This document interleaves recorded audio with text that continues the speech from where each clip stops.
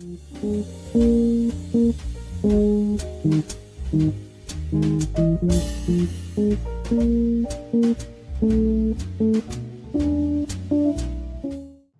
guys, and welcome to this 10th video in the But How Do It Know companion video series. And today we're going to be learning how to program the Arduino devices that we're going to be using in the project. So on the screen here I have a web page that I created. It's hosted on GitHub, and I placed the link in the description box below. And on it I have provided installation instructions. So if you scroll down past the project schematic, you will find a section called installation instructions. So the first thing that you need to do is to make sure you have the Arduino IDE, the Arduino Integrated Development Environment. So if you don't have it, click on the link here. You select your platform on the right here, and you install the IDE. So the IDE is what's going to allow us to upload our code onto the Arduino microcontroller devices. The second step is to download the actual code. So I've placed a link here to a zip file that you can download. So you can save it to your downloads folder or wherever you want for now. And once you've done that, locate it and unzip it and extract the contents to a folder. In my case, I'm going to put it to my documents folder. Okay, so once that's done, the next step is to install the extension library. So the extension library is a code library that I wrote that is going to allow the first Arduino, which we're going to be calling Arduino main, to basically remote control the other Arduinos. And this code needs to be installed on all the Arduino devices. So by making a library out of it, it makes this easier. So open the Arduino IDE. It doesn't matter what Sketch opens for now. You go in Sketch. You go in Include Library, Add Zip Library. You select here the folder where we unzipped our code before, and in the GCS CPU-HMC-main folder, you will see a file called Arduino extension with a number .zip. So choose that one and open. So now the library has been added to your Arduino library collection.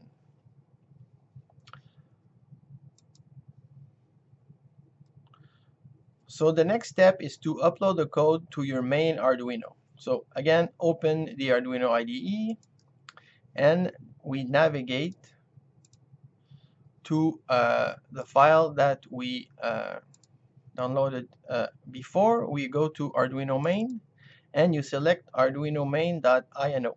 So INO is the extension for the Arduino sketches, which is the name that they use for Arduino projects. So the first thing we want to do now is compile the code, make sure it compiles properly. So you press on this check mark here.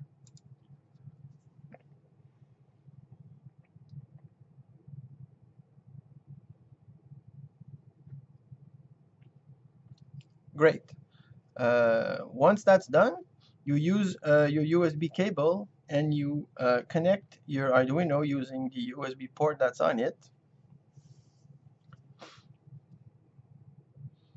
And then you use the right arrow here, the upload button, to send the code to the Arduino. Let's do it right now. It can take a little bit of time to upload, sometimes maybe 20 to 30 seconds or something like that.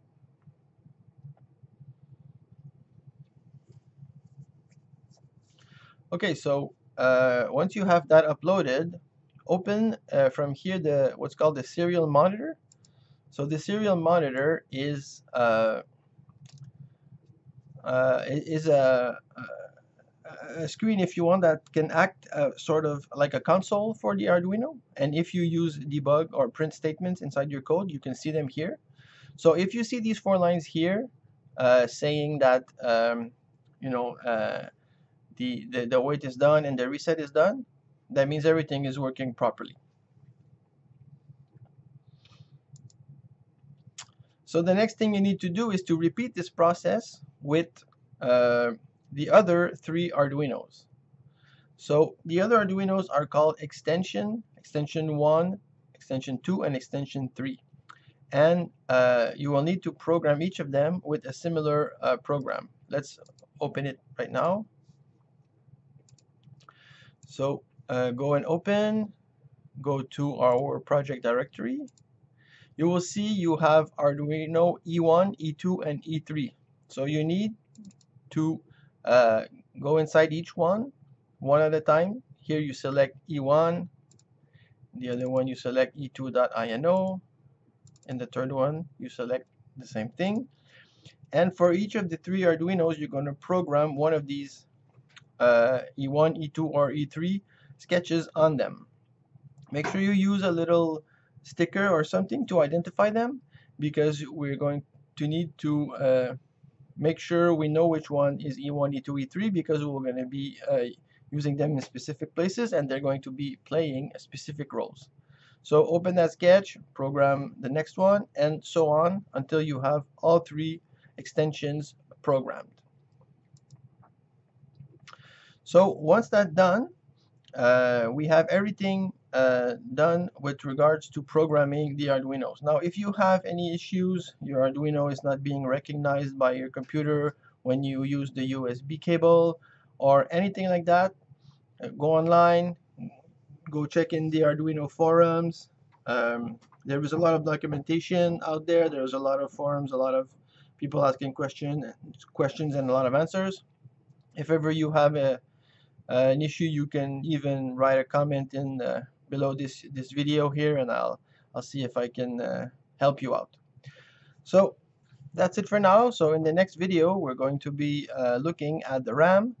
So I'll see you soon.